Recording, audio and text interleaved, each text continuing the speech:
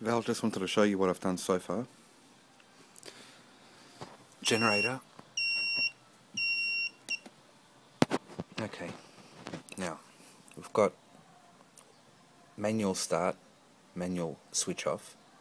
It's just a circuit breaker for the 240 volts with an indicator.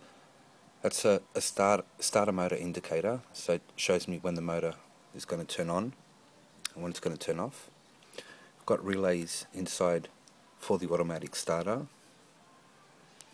It's another relay here so I can switch off the motor. What I've done here, just for demonstration purposes, I've got a battery load, so when we're pulling out 240 volts from the inverter that's connected to our battery bank, whether it's one battery or a row of batteries.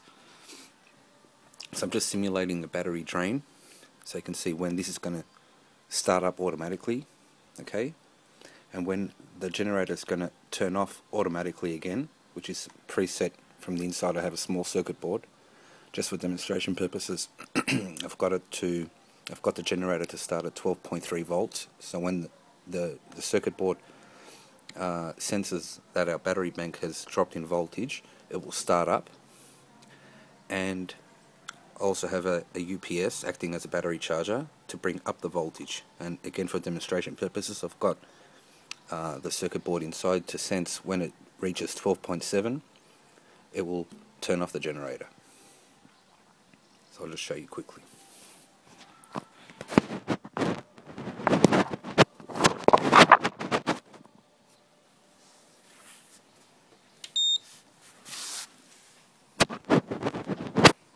So at the moment,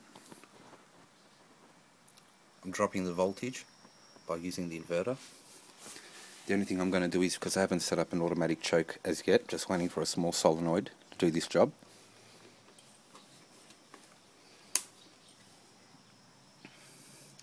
So at around 12.3, the generator should start.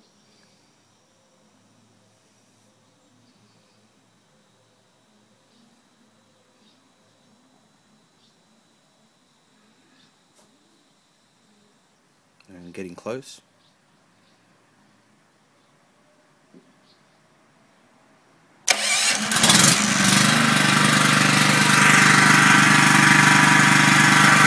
So the generator started.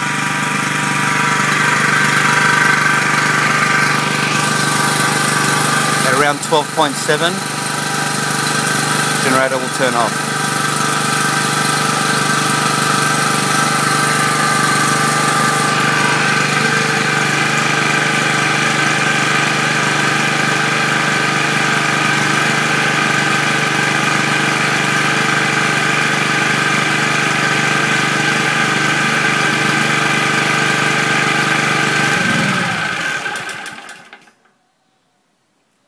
There you have it.